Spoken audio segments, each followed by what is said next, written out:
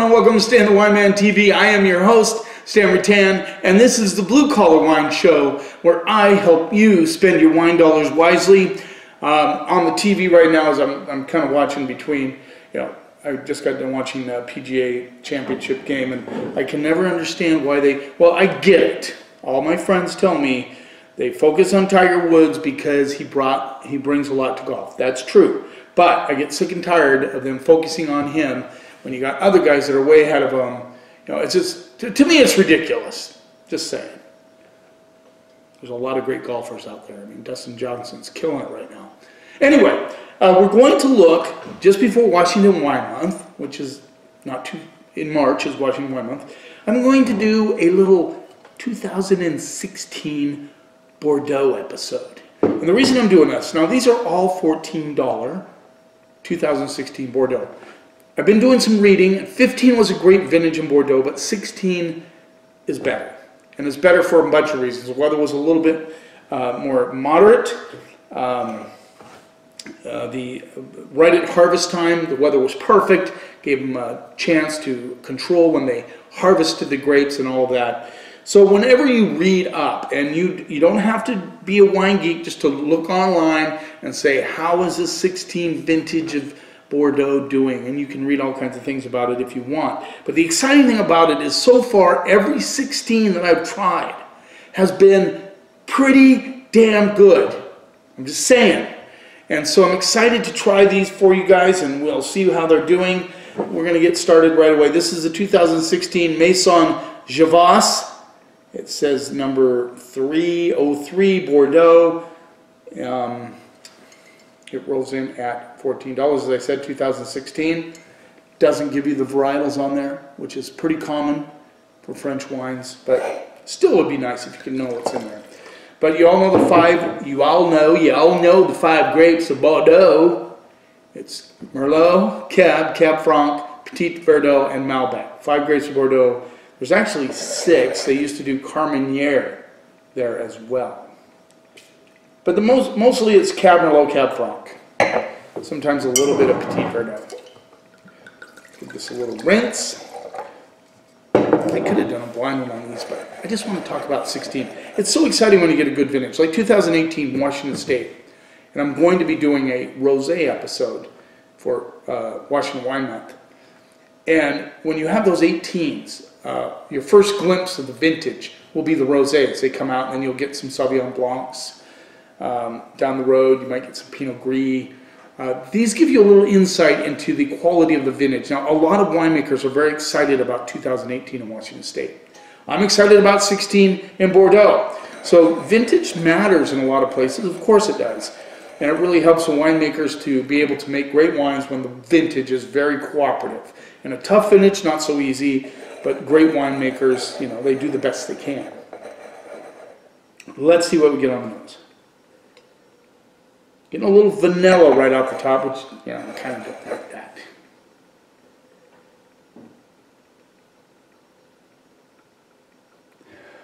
Vanilla tobacco.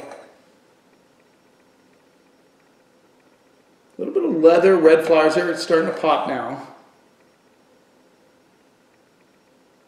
The vanilla just catches me off guard. Vanilla is a lot of times caused from the oak. For $14, I'm not sure how much oak they use on this. We probably use a little bit. I say that because, oak is expensive. So the more new oak you use, the more money you have to charge. Just saying.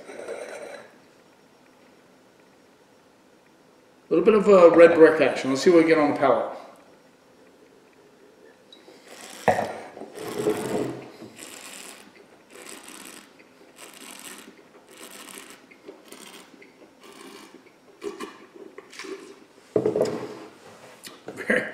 Now, you see, this is exciting.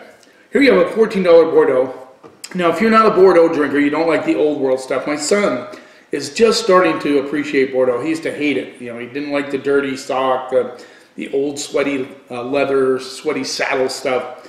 This has red flowers and just a really nice cinnamon hit, which is very exciting. I like it. Very soft tannins. Leather comes through on the back end. Red flowers all day. and just a touch of vanilla, not as much on the palate as I got on the nose.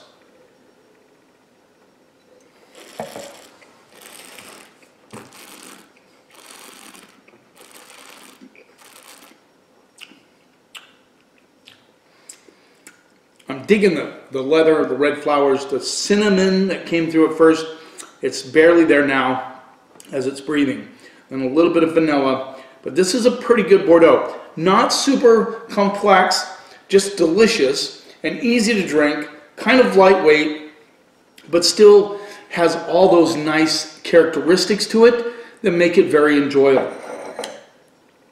That cinnamon just hits on the backside now. I'm getting it. I'm digging that.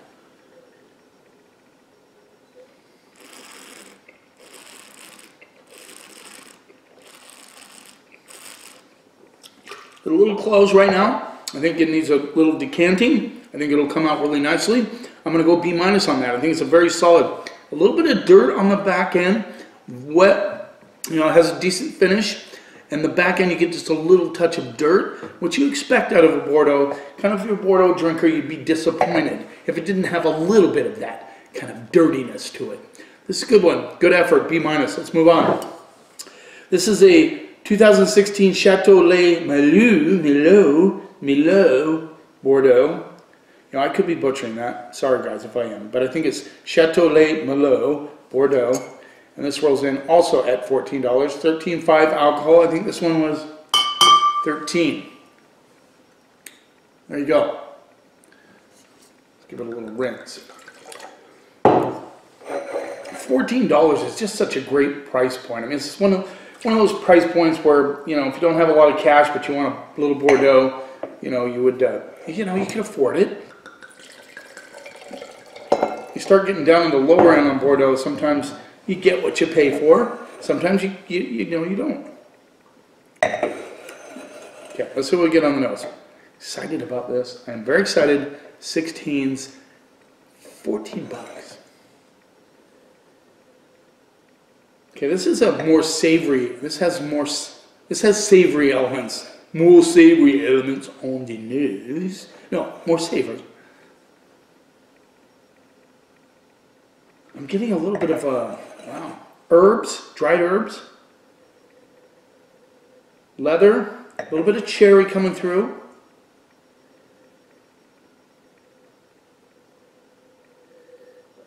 A little spiciness on the backside, you can kind of get that, but the herbs are, I wish I could nail the herb. I can't. Sometimes it just doesn't come to you. And some nice red flower notes coming through as well. Let's see what we get on the palate.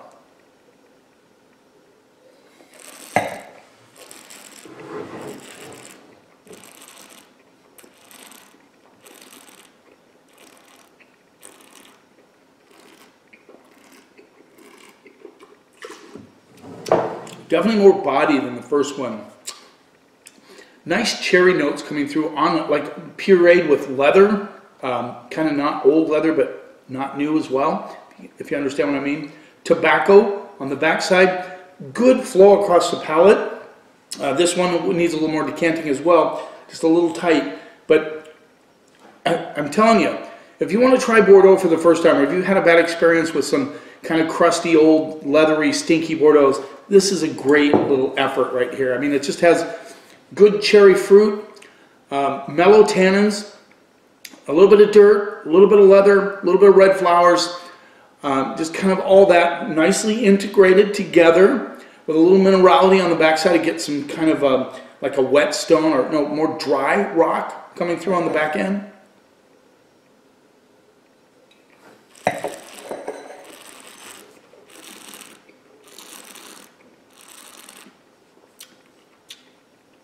A tiny hit of vegetal, barely, but it's there. Now, at the back of this, the tannins have a little bit of grip action, which is very encouraging.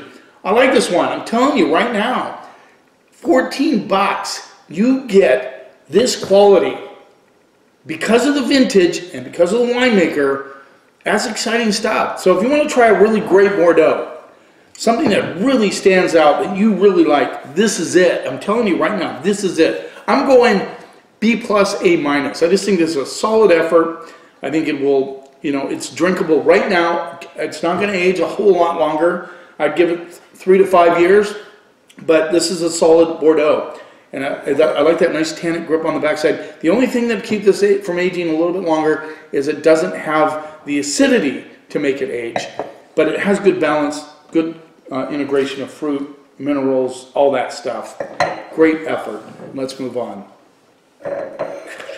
Redonkulous, really. 2016, Les Hauts de la Garde Bordeaux, made from organically grown grapes. This is also rolls in at $14. And this gives a breakdown on the back. 65% Merlot, 25% Cab, 10% Cab Franc. Merlot, Cab, Cab Franc. There you go, there's the label. Okay. Les Hauts de la Garde, 2016 Bordeaux. Now when it just says Bordeaux on it, it's kind of like, you know, Columbia Valley. They can source their fruit from all over that region. Usually it's a certain area that they source it from. Entre de Mer or Bordeaux Superior area. This just says Vin de Bordeaux. Of course, they have certain areas where they source the fruit from. It's not from Margaux, it's not from Pomerol, it's not from Fronsac.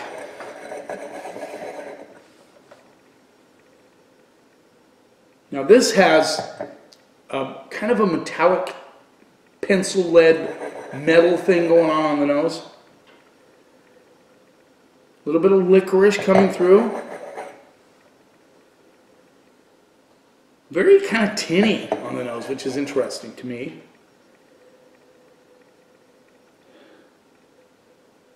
Get a little tobacco, red flowers. Just a tiny hit of currants coming through. This definitely is the freshest as far as nose goes, as far as aromatics. Let's see what we get on the palate.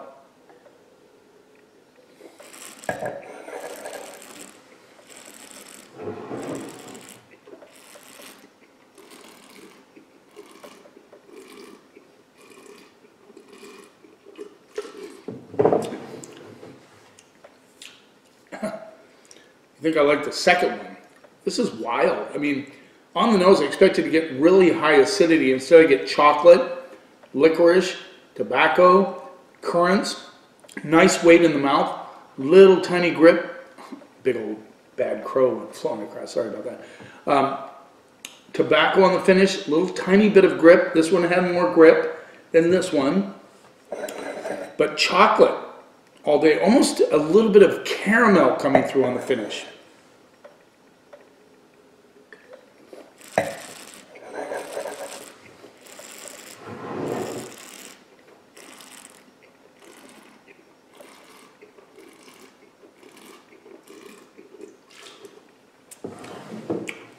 Did I mention licorice?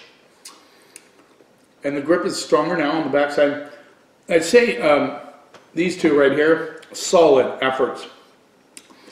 Almost like a caramel cinnamon thing coming through on the backside of this one. If you're excited about organically grown grapes, that's cool. This is a great wine. Again, 16s, really shining through. I really like this one. I like it. It's a toss-up, so I'm going to have to go B+, A- on this one as well. But for $14, and I believe this one can go even lower than that, depending on your buyer or your store you go to. You might even get this one down to 12 bucks.